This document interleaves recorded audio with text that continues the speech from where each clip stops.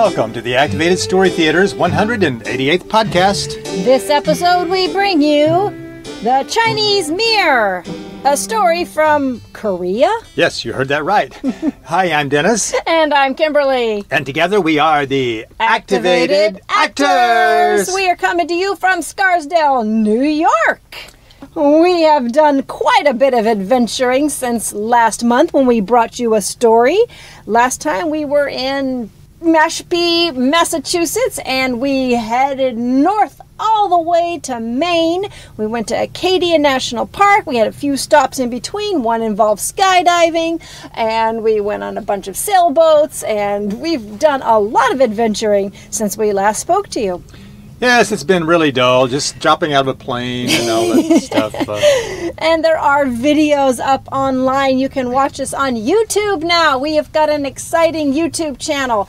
We've had a channel for a while. We've just got it really going with some Gozas on the go, activated adventures coming at you every week. On Sunday at 3 o'clock, you can tune in and watch our adventures. One of the most interesting things that we did, I think, was the Wigwam Festival in Connecticut. Yes. Native American gathering where they did all kinds of dancing, and it was a competition. They were competing. They have all kinds of different categories that they compete in. They judge them on their regalia and the accuracy of their dance, and they award winners and whatnot, and it's a great festivity. We had we just happened upon it. We didn't even know that it was going to be there. So we were kind of lucky in that we got a chance to go and watch it. And another thing I really loved was in Kennebunkport, Maine, we took a ride on what's called the Eco Adventure Tour. Mm-hmm. And they call it adventure because you don't. It's not a leisurely sailboat cruise. You get on this little boat that has. It's like a rubber raft, but it's got a motor. But it has seats that look like saddles because you have to hold on. They zoom up to 55 miles per hour. Yeah, we went pretty fast, and you'd go. It's in the ocean, so you're going over the waves, and you go fly high, and then you crash down, and you fly high, and you crash down. And it took us 6 miles offshore to see a lighthouse that most people don't get to see on a tiny little island. We got to do that. We went to Boothbay Railway Village, which is an old-time village, and there's they have a collection of antique cars and, of course, trains, and it's like a recreated village in Boothbay, Maine. This is one of our first visits to Maine. We have not spent any time in Maine up until this month. Right. Also in Maine, we did Monkey See, Monkey Do, which is an amazing obstacle course. An obstacle ropes course. Yes, it was a challenge course, and it was definitely challenging. I like the way they have it laid out. It doesn't look like much when you're just driving by, but it is well worth it. There's several levels, and if you pass the first level, then you can go up to the second level, third level, and if you're not comfortable, then you just stay on that first level as long as you want. We definitely challenged ourselves. So I did something that, even though I skydive, I have a hard time falling, and I don't like to fall, but we both did it. You're on a platform about 20 feet high, and you sit down and you actually fall off sideways. So it took a bit of courage, but we did it. I did it 3 times. I loved it. Yeah, well, brag about it. Why don't you? I'm happy I made it through once. That's, of course, also on our video. Like I said, you can check out our YouTube. You want to go to Activated Shows if you want to see the video of all of these adventures we've been having. We also saw the world's largest globe up in Maine. It's at the Garmin headquarters. They make GPS, and it's the old Google. Huge. Huge globe. A huge globe that they make there. We did several sailboat rides, which were a lot of fun. I was going to say, we did one at sunset. Mm-hmm. And when we do the sailboat rides, they let us help raise the sails, yes, which I think is exciting. So we're kind of learning how to sail a little bit. And Acadia National Park, that was, I think, the cherry on the cake. Did some excellent hiking. One climb to the top of what's called the Beehive. It's a mountain that's almost vertical, and you have to climb up part of it using metal rungs that have been attached. It's definitely a challenge. Yeah, well, we climbed the top of that. We saw some whales, the Minke whales, minke whales? Minke whales, Minke whales. We saw minke whales. We saw seals. Loved Maine. Had a great time up there and can't wait to go back.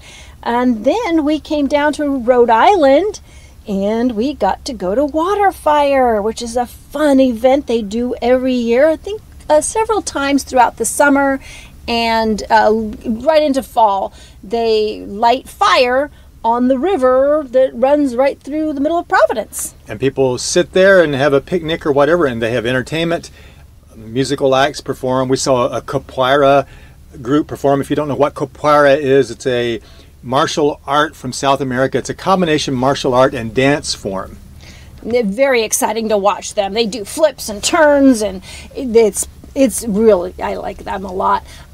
So we did that, and then we went to New York City, and we had some fun walking around New York City. And we, of course, also danced in all of those locations. We have our Dance Across the Nation going on our YouTube, and our Gozas on the Go Activated Adventures on YouTube. So check us out there. And give us your thumbs up. Please give us our thumbs out. Subscribe. And make sure you do hit the bell on that so you can get notifications about when we put new videos up for you. And also feel free to leave your comments. Oh, we'd love comments. So we have a story for you. This is the Chinese mirror, and it's from Korea. Long ago in Korea, there was a certain merchant who lived with his wife and little daughter and his mother-in-law. Once he traveled to China to buy silks so he could bring them back and sell them in his village. But in the marketplace... Step right up, step right up. We have the finest silks, spices, and inventions. Inventions? What kind of inventions? Well, let's see. Right over here, we have a handy-dandy new device that scratches your back for you with the aid of 7 pulleys, 2 levers, and a rabid weasel. Oh, that looks like it would be awfully cumbersome to carry back. Not to mention trying to get it through customs. What about this little doodad over there? It looks small enough to fit into a pocket. That is the very latest in Chinese technology. We call it, drumroll please, a mirror. It will revolutionize grooming. Mirror, huh? What does it do? Just take a look. You'll see. Oh, all I see is a picture of some really foolish-looking fellow. What would I want with that? That's you, my friend. The mirror is showing you yourself. That's how a mirror operates. You don't say. Why, this foolish-looking fellow is moving. His mouth is moving as I talk. Maybe it really is me. Absolutely. The mirror does whatever you do. Oh, what will they think of next? I might have to give it a try. Splendid! How many would you like to start with? You can create a really interesting special effect by setting up a whole house full of them. Well, I'll just take one for the time being, and if it works properly, I might come back and get more to sell. These could really catch on. Does the price include tech support? Of course! But I hear you really don't want to break one of them, because you'll have trouble for 7 years. Bottom line, treat it gently, like anything else made of glass. So the merchant took the mirror back home to Korea, but he decided that at first he would keep it a secret from his family. I'll surprise him with it later, after I'm sure it really works. It probably has a learning curve. So at night, after dinner, he would sneak into his study and secretly take out the mirror and look into it. You know, this thing is really kind of comical somehow. And in the next room, they overheard him laughing. And his mother-in-law said, "What's that crazy husband of yours laughing about?" Maybe he brought back some Chinese puzzles or something. Oh dear! Yes, what? What exactly are you laughing at? Oh, I just heard a funny story when I was in China, that's all. Oh, please tell it. We all love a good funny story. Sorry, I can't tell it. Why not? Because I'd have to translate it, and I can't because I don't know enough Chinese. But this continued for several nights. Every night after dinner, the merchant would go to his study and take out the mirror and look into it and start laughing. How long are we going to put up with this? Laughter really annoys me. I think you should find out what he's laughing at. Huh? You mean I should snoop? Well, I wouldn't say that. But I think while he's out tomorrow, you should go in there and see if you can find out what he's laughing at. That's snooping. I know, I just wouldn't say that. So the next day when he was out, the wife crept into his study. Why are you creeping? He's not here. You can walk normally. Oh, right. And she looked high and low and in the middle and in the last place she looked. Isn't that how it always works? In the last place she looked, she found the Chinese mirror. And when she looked into the mirror, what is this? Oh no, my husband, he has a girlfriend. There. How do you know that? Oh, just look at this picture. It's a young and beautiful woman. Oh, let me see. Well, you're right that it's a woman, but she's not young and beautiful. She's old and ugly and downright cranky looking. You have nothing to fear. Nobody would ever want a woman like that in their house. Oh, Mama, your eyesight isn't what it used to be. Look closely. It's a young and beautiful woman, I tell you. Oh, she's wearing a gown very similar to mine. There's nothing wrong with my eyes, and I'm looking very carefully. And I tell you, she's old and ugly, and she has a big mouth. And she's wearing the tackiest looking outfit I ever saw. Oh, nonsense. She's young and beautiful. Old and ugly. Young and beautiful. Old and ugly. Well, they argued about this so loudly that a neighbor overheard them and came to see what all the commotion was about. Here now, what's all the ruckus? Oh, I found this picture of a young and beautiful woman, but my mother insists she's old and ugly. Maybe I can settle it for you. Let me have a look. Well, I hate to tell you, but you're both cuckoo. It's not a woman at all. It's a man. A rather handsome, charming, and intelligent-looking man, I might add. You're crazy. It's an old woman. A young woman. A handsome man. Old woman. Young woman. Handsome man. All three of them kept arguing so much that they forgot about the mirror and didn't notice that the young daughter had picked it up and looked into it. Why, my precious little one, what is the matter with you? That girl took my ribbon and put it in her own hair. Well, the nerve.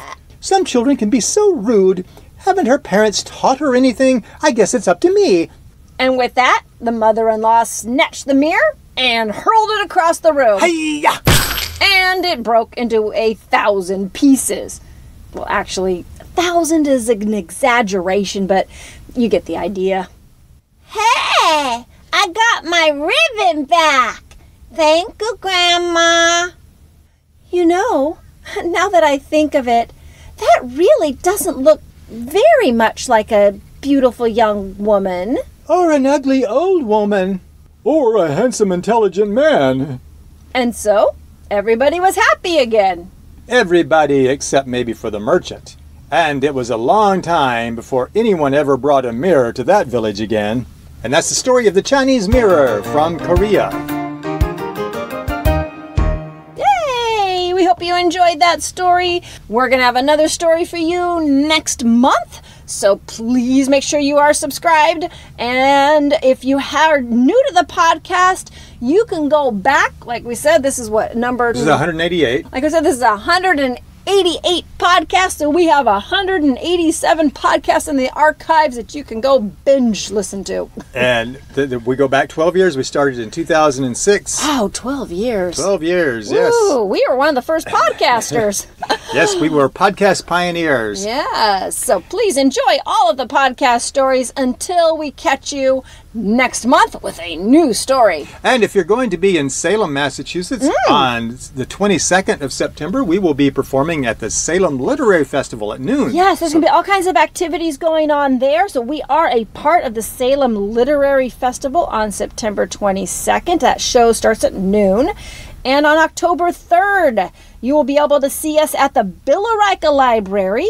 And that is a 6:30 performance. We perform stories live. We act out shows on stage. We act out folktales just like you're listening to, but we add sets and costumes and props and American Sign Language and tricks and flips and squeezing through tennis rackets and audience participation and music. And you've got to come see a live show. That's just all there is to it. Yes, and if you can't make it to a live show, be sure and check out and even if you can, be sure to check out our YouTube videos. Yes. And tune in again next month for another podcast. We're having a lot of fun with those YouTubes, so we'll see you over there. Thanks. Bye. Activated Story Theater is committed to bringing fun, educational shows to schools and libraries nationwide. On stage, we use physical comedy, American Sign Language, imaginative props, and a giant, oversized book to bring multicultural folktales to life.